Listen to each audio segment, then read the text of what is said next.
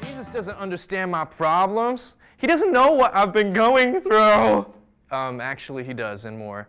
You see, the agony in the garden is this mystery in our faith where I don't think we quite get the magnitude of what Jesus suffered and endured. The scripture tells us that his agony was so great that he sweat drops of blood.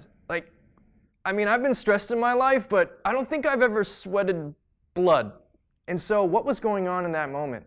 Well, mystically speaking, he saw what he was about to endure on the cross. He saw the suffering that laid ahead, especially during Good Friday, and he knew exactly what he was in for. But more than that, in that moment in time, he experienced all at once, all the sin, all the suffering, all the evil, all the ugliness of each and every one of our lives, and he experienced it in that one hot moment, and he embraced it.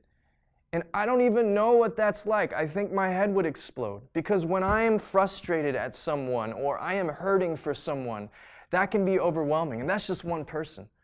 But let alone every human being who has ever lived, and his love is perfect. So what does that even look like? It's incredible to think that though he endured this kind of pain and suffering, he decided to embrace it, to carry the cross to Calvary, and to die so that we could be redeemed.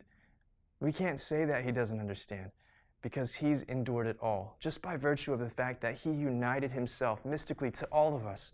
So he knows everything in our lives. So friends, this Lent, as we continue our journey to Good Friday and to ultimately Easter Sunday, I want you to remember something, that God does understand exactly what you're going through. That in that garden 2,000 years ago, he was there with you. I don't know what you're enduring. I don't know what the suffering in your life looks like.